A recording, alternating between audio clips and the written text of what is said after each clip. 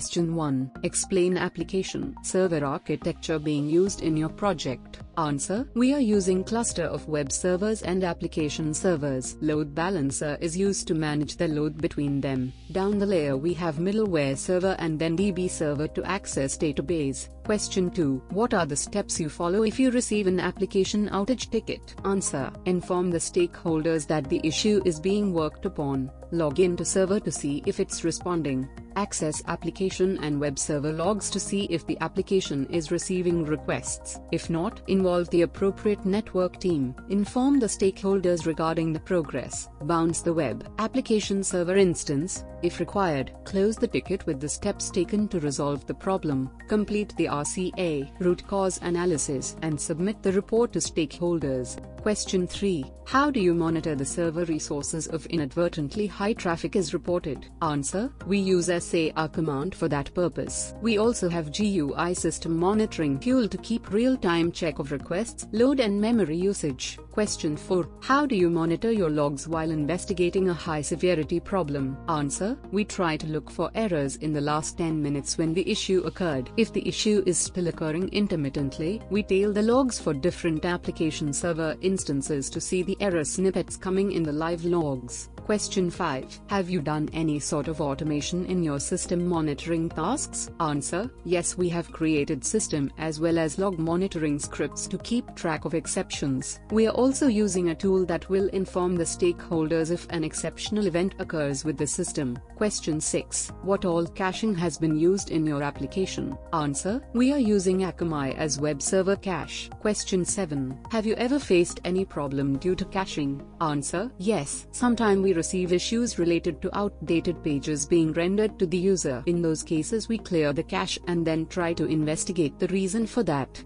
Sometimes the issue is due to comparatively high refresh interval. In those cases we reduce the cache refresh interval. Question 8. What if the issue is related to database server? Answer. We involve DBA and try to solve it through them. By the time they are solving it, we keep the stakeholders informed regarding the progress. Question 9. Do you use command aliases while doing your work? Answer. Yes, I have created many aliases and saved them within my profile file so that the system loads them each time I logs onto the server. Question 10. What are your responsibilities after the ticket has been closed? Answer. We inform the stakeholders regarding the resolution and steps taken for it. We updated the ticket notes and link it with the master related tickets. RCA is done for the high priority and critical issues and a report is submitted.